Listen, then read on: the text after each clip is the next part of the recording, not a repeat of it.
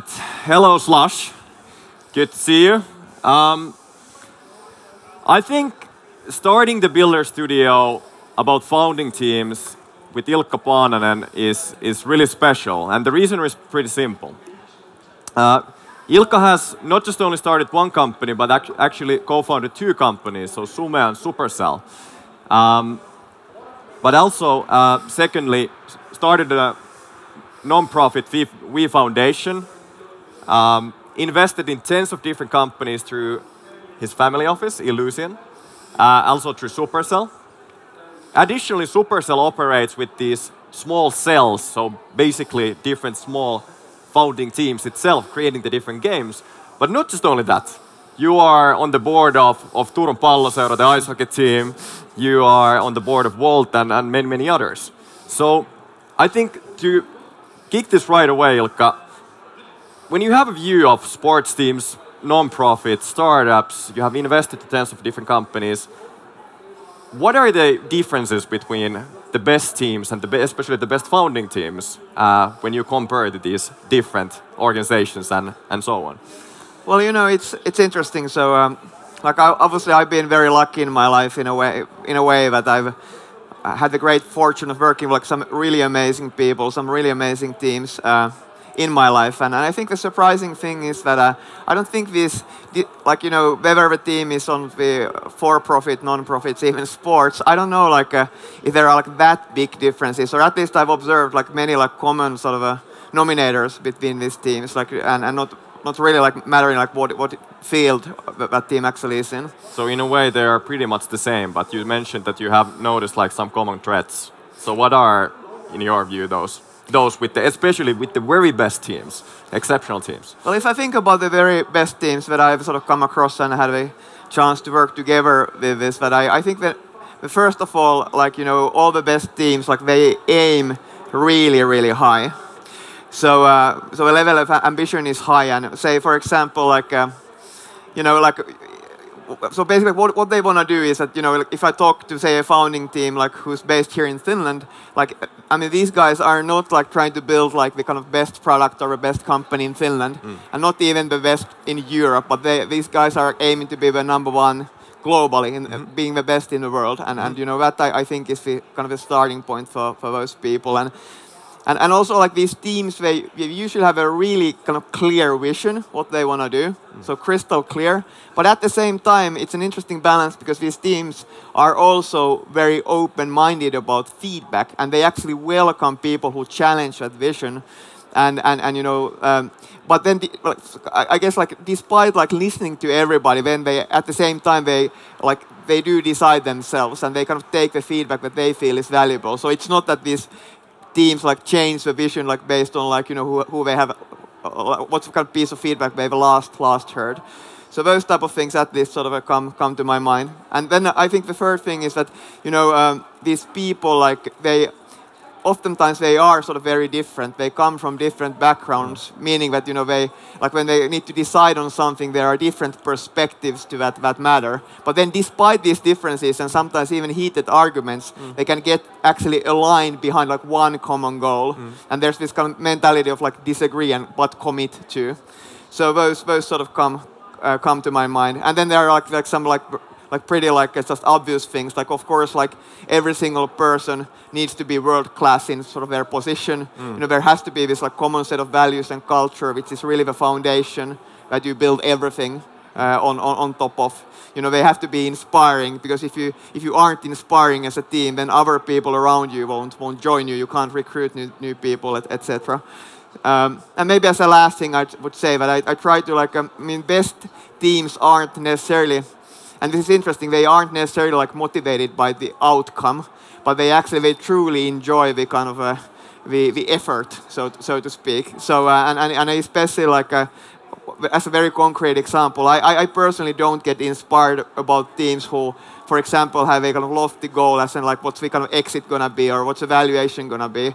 I don't find that inspiring at all. And I think there's other people like me. So I think there has to be kind of a bigger goal than just money, for example. Right. So you listed maybe 6 different things, aiming world class, having the best of the best team, getting excited of simply building something together, having strong opinions loosely held, and so on. But maybe if you actually change the table from being an investor and checking these teams and kind of like thinking through the lens of should I invest in this company and actually like is this the team that can actually execute on the idea that they are about to do.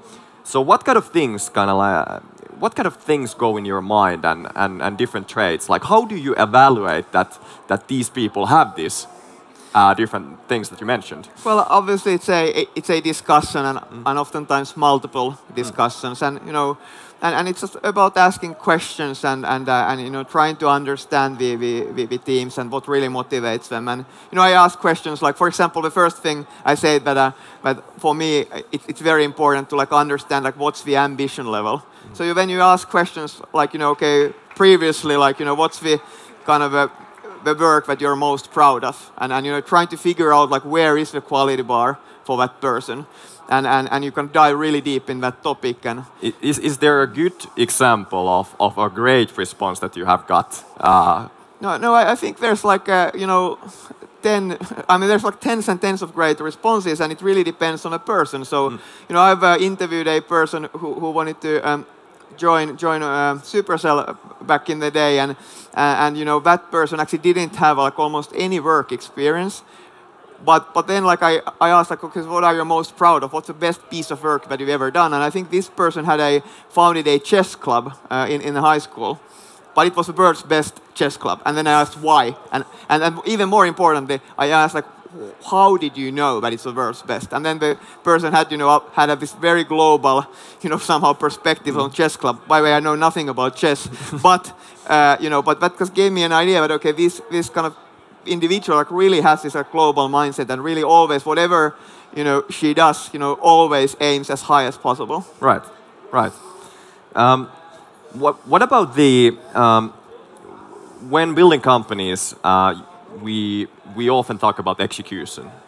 It's a race to find the product market fit, and you as an investor usually assess the team and the founder that does this person have a founder market fit to the specific problem.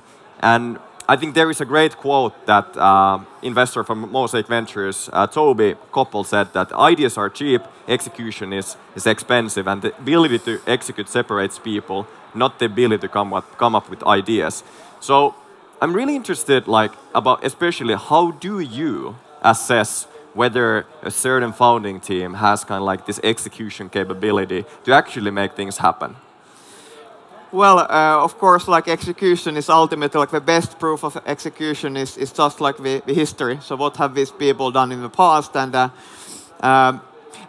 actually like a sort of thing that many people and I guess many investors at least used to do was that you would take the kind of first meeting with the founding team, and then you would like schedule the next meeting in say next 3 to 4 weeks, and this this team maybe is like trying to raise money, and back in the old days in 3 weeks you couldn't raise money, and then you basically turn to assess that okay, what has happened during these 3 weeks, like with no resources, with no funding, and like somehow the best teams can get a lot of done with like basically with no resources. And it's interesting to me, like if I think about the best, for example, game teams at Supercell which have been born, I mean usually the way they've been born is it's almost like completely organically, and nobody has like told them like what type of game to do or anything, and they put the team together, and they actually don't have any time to like create prototypes and stuff, but yet despite all of those things just somehow magically happen. Right.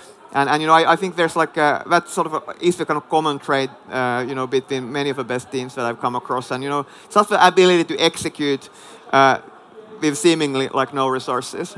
Right. And then like somehow showing that like what you have done with minimal resources in a short time. Yeah, and somehow like things just happen, like great things just happen. Right.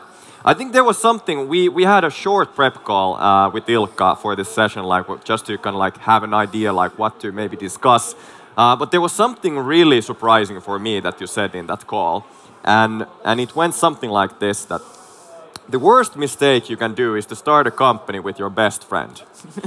What did you mean by this, and why is it so, if it's so? Well, I don't know. Obviously, it's maybe not the worst mistake, but in my experience, and by the way, now maybe it's important to kind of define what I mean by a friend. So if there's sort of a friend from childhood or something like that, then so I think the danger with founding companies or any kind of teams with those type of friends is that oftentimes, like at least for me, friends are people who obviously I like. We are very like-minded, and that just means that what I would worry about like founding company with friends is that there are. I was talking about how important it is to have like these different type of perspectives, like to whatever decision you're about to make. And if everybody is a super like-minded and you have kind of follow a similar train of thought, then I think like so much gets lost. So I think it's almost the opposite if I think about the teams that I've personally been lucky to be part of or teams that I've observed from distance.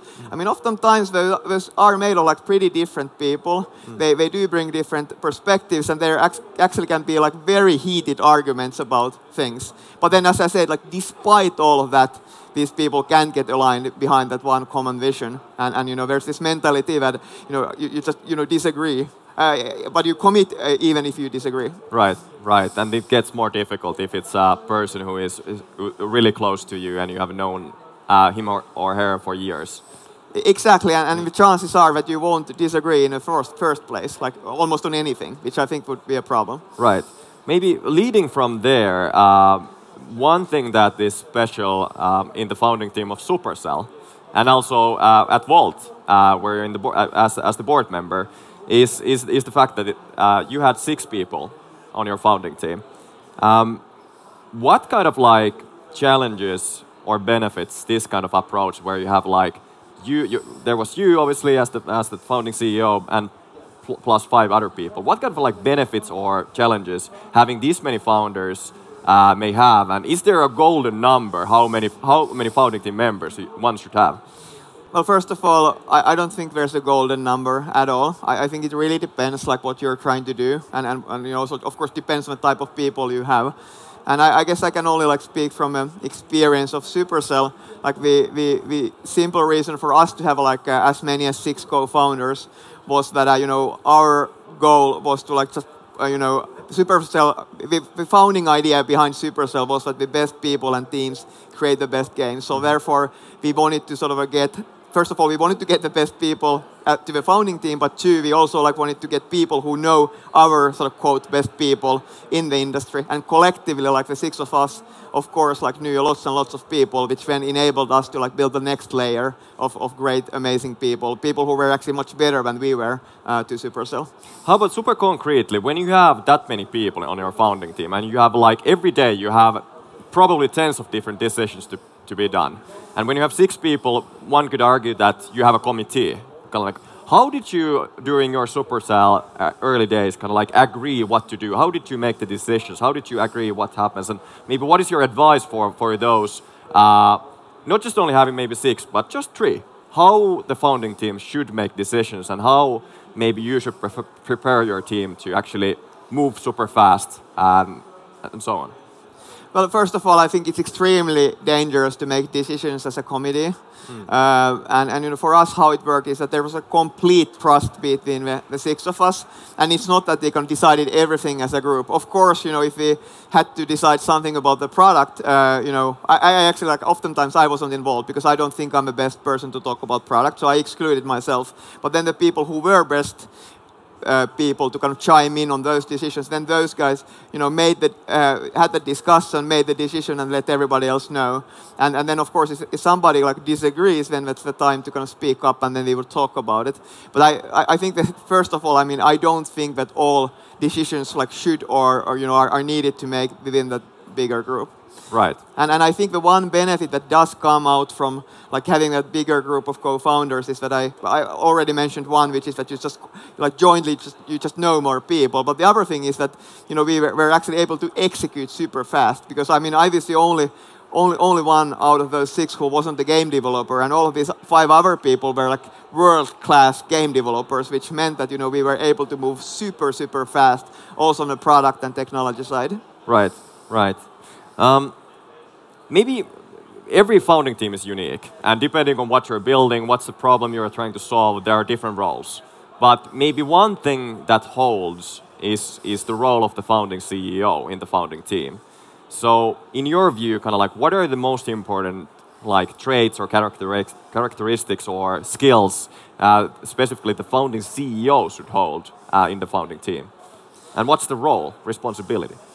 Yeah, so I have sort of mixed feelings about this question and topic, because I mean, oftentimes I feel that we have some kind of created, also within startups, we have created this like myth about this hero CEO who like somehow magically like knows like, you know, what's the best thing to do and solves all the problems and, you know, works harder and smarter, better than anybody else and all that, which I at least in my case, none of those things are true. You know, if I think about, say, for example, the founding team of Supercell, I was just like super lucky to be able to work with these 5 other people, and I definitely don't think it was about me, and it wasn't about me, and still isn't about me. So I think sometimes I think that role is almost like, you know, somehow we've created a myth about it. Yeah, glorified. Yeah, glorified it. But then what do I think is the job of a CEO? Like in my mind, it's actually pretty simple. The way I think about it is that the role and the kind of responsibility of a CEO is to, one, like first of all, make sure that you have the best possible team. But you know, you have world-class individuals in every single thing that the team needs to do. And then, of course, that team sort of plays or works very well together. That's one thing. And then the other thing that you need to make sure is that the culture is such, you know, where a team and everybody else can do the best work of their careers. And whatever that means. But you know, that really, I mean, if you have those two things, then with some luck or with a lot of luck, which I certainly had, then, you know, great things can sort of come out of that. And in very practical terms, I mean, I think recruitment is a super, you know, critical component that the CEO needs to have. So you need to be like somehow able to like kind of sell your company or inspire others so that other great people would join it. And of course, you need to have an eye for recruitment and you know what are the kind of types of people that should join the company. And then it sort of comes to decision making. My kind of thinking about that is that, I mean, I don't think that it should be the CEO who makes all the decisions. Rather, I think that it's the responsibility of a CEO to make sure that decisions get made. And for example, in my case, I only make decisions when the team can't get to decisions. And sometimes that happens. Sometimes you just need to step up and say, okay, we're going to stop this argument and no, this is not what we're going to do. But in most cases, you know, of course, it's best if decisions do come from the team. Right. The second thing you mentioned, the role of the CEO is to ensure that the culture is right and fostered. So what are maybe the super concrete things you should do in the founding team to set up your culture in the right way before you actually start running and finding the product market fit for your product? Well, maybe I can share you a kind of true story about the founding of Supercell, where I think I got like some things right and then I got some things very wrong. So what the part that I think we as a group got right was that we actually talked like so much about culture. Actually, before we founded the company, we literally I remember this one of our very first meetings, you know, was that we actually went through the culture deck of Netflix, which had like just come out, I think maybe a year before, and actually I and the others were also like very inspired about that deck, and it talked about, you know, this culture of freedom and responsibility, and we like basically like that inspired us actually to like many of the things that we wanted to do at Supercell. So we spent so much time like not only talking about the type of game and product we wanted to build, but talking about what type of company and what type of culture we wanna build. So that was the thing that they got right. The thing that they got wrong was that you know, it was in my like to-do list always that, okay, you know, write down the values, like write down what we kind of had agreed on. You know, kind of formalize in a way the culture. It was on top of my to-do list, but then I was always like too busy with like, other more important stuff, so I never did it actually. Until it got to this point that I fondly remember this moment. Like we were, I think, like around 40 people. We had already like opened up, for example, our office in San Francisco. So not only just one, but 2 offices and all that. A bit more complex environment. And then I was in this meeting, and we talked about, responsibility, which kind of happens to be one of our values. And then the other person next to me, in a way, he was talking about responsibility. It actually was something completely different what I had in mind, what I meant with responsibility. And then that was a big wake-up call for me that, okay, like I actually like really need to get onto this, and it actually is important to like write this stuff down, because when you can write things down and you share it with everybody, you know, that's one way to make sure that everybody is actually aligned, and that kind of forces discussion on what do you actually mean. And I actually think it's very important to actually get pretty detailed about this type of things. And you know, it's not. I mean, oftentimes culture can feel very fluffy. And the reason why it feels fluffy, that you keep it very high level, very conceptual. Like for example, like everybody, like all the companies in the world, probably like in one way or another, one of their values is quality. I mean, have you ever met a company that isn't like trying to do the best quality products? But you know, when the question is that what does it really mean? And for example, at Supercell, what it means is that the action and the behavior that comes from quality is that we kill a lot of canes. And that's painful. That's incredibly painful. But you know, that is what we mean with quality. And you know, I think we've learned that you know these values don't really mean anything unless like some very concrete actions follow from them. And if you have a value in your company and you can't figure out like what is the action, then the question is that is it a value like in the first place? Should it be there? If there are no concrete actions that follow that value, like why is it there? And I think that was maybe partially at least the reason why what happened in the early days of Supercell, kind of like you killed one game, you kind of like heavily pivoted to mobile and so on, and because you knew that this wasn't going to be as big as you have agreed and as ambitious. Was that the part of the? Yeah, I think like that too, but maybe the biggest reason was that because we had a very high level ambition and still have at Supercell, and you know, our strategy was that we wanted to create games for the masses, and then like back in 2010, the obvious platform to start from was Facebook. But then we relatively quickly discovered that you know for us, like we're never going to be the #1 company on the Facebook platform. And then I do remember we had this discussion that, okay, we gotta like, I mean, if we can't win this game, like let's try to pick a game that we actually can win. And that's what kind of inspired us to do the pivot to mobile. So right. we got super lucky there. Right. So we have a bit more than 4 minutes left. So there's a couple of things I want to especially ask. So when you find the product market fit, you maybe start to scale from that 3, 4, 5 people to 10 to maybe 50 at some point, and then to eventually 100 to 200. How does the role of founding team change during that process, and what's the kind of like the importance of founding teams when the company grows? Well, I think like how the role of a founding team changes, it really depends on like, you know, if the founders have been put into kind of leadership positions or managerial positions. So maybe you have somebody who's like, you know, for example, leading the engineering, and it goes just fine. Then there's maybe 4 or 5 engineers, but what happens when there's like 40 or 400? And then obviously, like, you know, there is such a thing that, you know, like at some point you probably need somebody like who has experience in doing that type of thing, or like maybe you've been lucky that you have somebody in the founding team who's so passionate about leading other people and not just writing code, but that somebody can grow into that role. But you know, oftentimes you see sort of changes in those types of things, and again, I think this is a really great test for the founding team. So the best founding teams like have no egos, so it doesn't matter what is your personal role in the company and in the founding team. All you want to do is do whatever is best for the company or best for the team. And it doesn't matter what's your kind of personal role. And you know, I've seen like so many times people sort of quote stepping down on their roles because they see that there's somebody else in the company who actually is better at this job than I am. And those are actually like really big cultural moments, and certainly have been for us whenever that happens. Yes. When you build a company, it's already incredibly difficult, and on the journey there will be different conflicts with the founding team. You don't always agree with everything, and that's great, as you mentioned. But what are maybe the typical conflicts that you might face with your founding team when building a company? And is there something that the very best and exceptional founding teams do differently when they face a conflict? Well, I think the conflicts, obviously, it depends like what type of companies. There's probably like millions different types of conflicts, and as you say, there should be. My advice would be that embrace the conflict. That's a great thing. I mean, the fact that is conflict, that's a really, really good thing.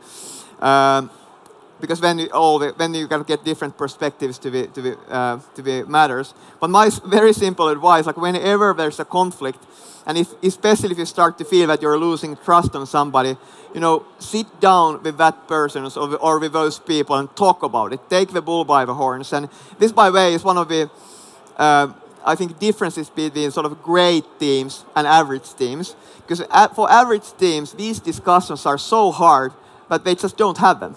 It's so inconvenient to talk to somebody about these types of things. But the great teams, they embrace it and they do it. And for example, I fondly remember one meeting in 2012 before Supercell released Heyday, and we had a founding, group meeting. Of 6 of us were sitting in the lunch area, and then you can imagine, we had I believe we had amazing, developers in our founding team. But then we have one of our founding coders tells to the other founding coder, but hey, I have to tell you that I think you're coding too slow, and in front of everybody.